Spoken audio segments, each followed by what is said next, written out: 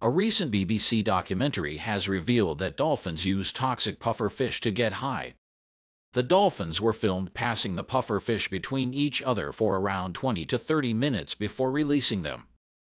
The pufferfish contain tetrodotoxin, which is deadly to humans but not to dolphins.